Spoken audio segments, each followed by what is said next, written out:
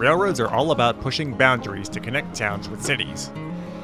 Throughout the 19th century, no mountain was high enough and no valley was low enough to stop them. Quite a few railroads existed in places that doubters would least expect: Mount Washington, Pikes Peak, the Canadian Rockies, and California's Carrizo Gorge.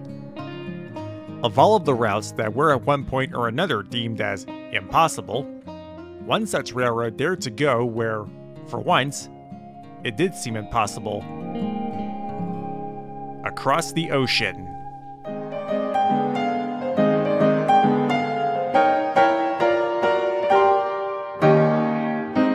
The Florida East Coast Railway got its start in the 1880s, when a Standard Oil founder named Henry Flagler acquired a narrow gauge route running south from Jacksonville, Florida.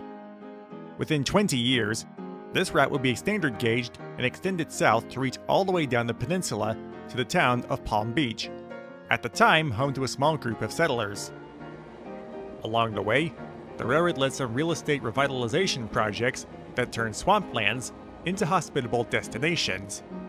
These included St. Augustine, Ormond Beach, Daytona Beach, and Palm Beach, where the railroad also put resort hotels that the trains would bring people to.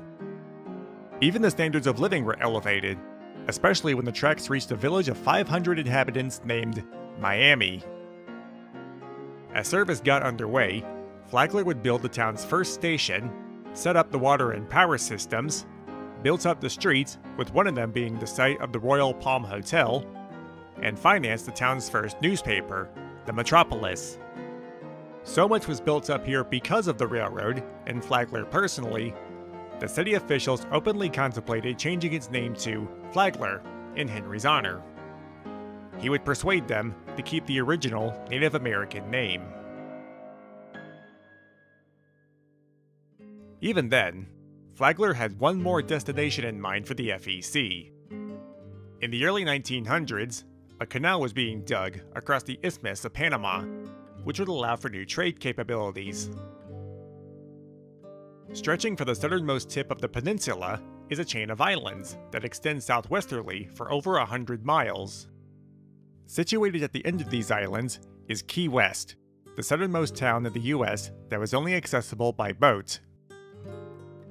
Key West was the US's closest deepwater port to the canal, and Flagler believed that the town could flourish as part of an impending trade route between the US, Cuba, and Latin America.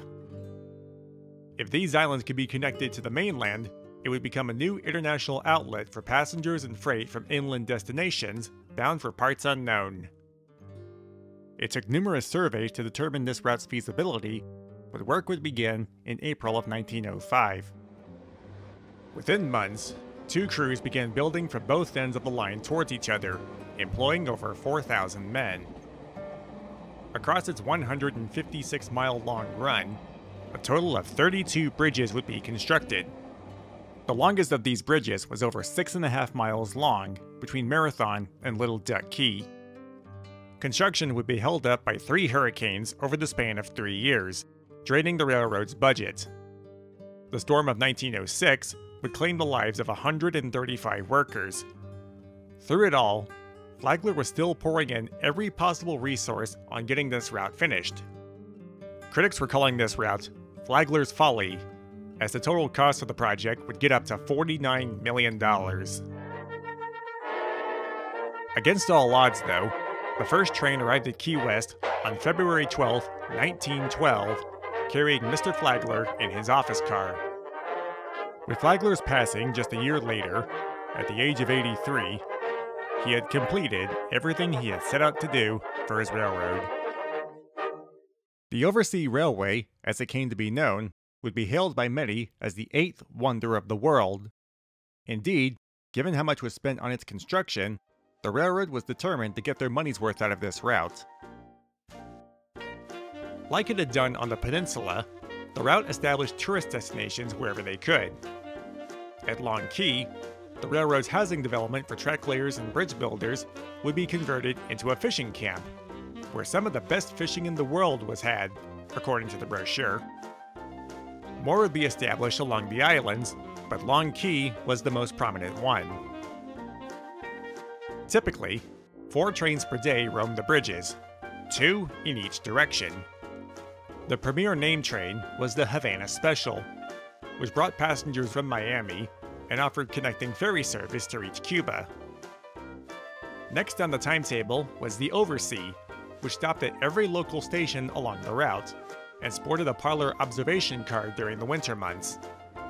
This was especially popular with tourists traveling between the various fishing camps on different islands. But even in those days, freight was what paid dividends, and the whole point of the extension was to cater to an expected boom that would begin with the opening of the Panama Canal. In its early years, there was an influx of Cuban produce being ferried across the bridges, which was so lucrative in fact that it ended up putting the state's commercial pineapple growing out of business. As the years went by, it was becoming clear that the boom that Flagler had envisioned wasn't materializing. The best the route could do was the occasional unit train of potable water from the mainland, with small movements of coal, fruit, and building materials. With so little freight being moved, Key West wouldn't become a major refueling stop for ships. Back on the peninsula, the rest of the system was flourishing with a statewide land boom that was ushering in a golden age for passenger service on the line. Even so, it also made a living in freight by carrying Florida's produce northward from the peninsula. A hurricane in 1926 would put a quick end to this boom, followed by the stock market crash just 3 years later. In the Great Depression, the railroad declared bankruptcy in September of 1931, with the city of Key West going broke 4 years later. Of all of the routes the FEC operated, the Key West extension was by far their biggest money loser. Then, on Labor Day in 1935, the wind kicked up.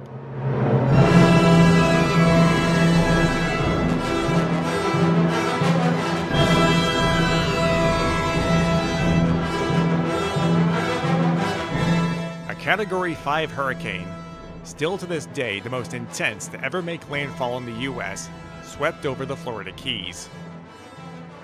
Notified on short notice, the FEC sent an evacuation train down the route to rescue a group of workers, mostly World War I veterans, at their camp near Matacumbe. Progress was slowed by ocean waves breaking over the tracks and by getting snagged on a steel cable that took 80 minutes to untangle.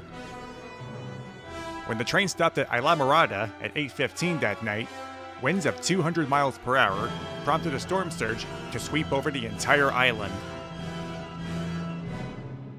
Within moments, all 9 passenger cars were swept off the tracks, with only the locomotive staying upright.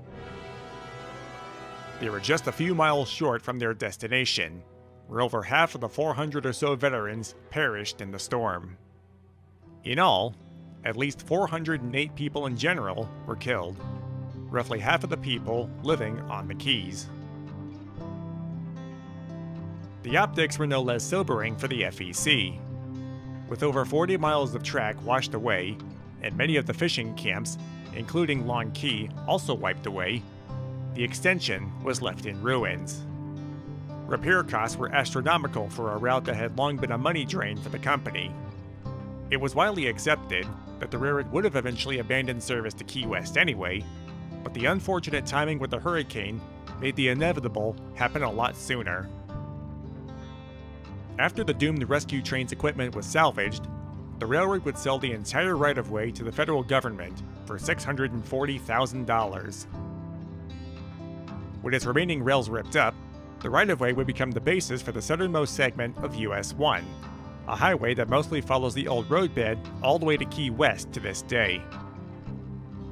Many of the bridges would be reused with their decks covered over, and remained in use for at least 50 more years before switching to their own spans. Although Key West is a hot travel destination today, the amount of commerce happening here, even with a naval base, still wouldn't justify having a railroad even now. Was this railroad impossible to build? As it turned out, no. Could it support itself with the high expectations stacked against reality? As it turned out, also no. The Key West extension was called Flagler's Folly before it was built, after it was built, and after it was destroyed. It's too easy to write the whole venture off as a failure, but it's an achievement that this line was built at all and formed the basis for today's highway access across the Keys. This engineering feat could only have existed in the time that it was built, just after travel by water was deemed too slow, but just before automobiles would sweep the nation off its feet. The line's remnants stand today not necessarily as an eyesore from the past, but as a public curiosity that came from a time when it seemed like anything was possible.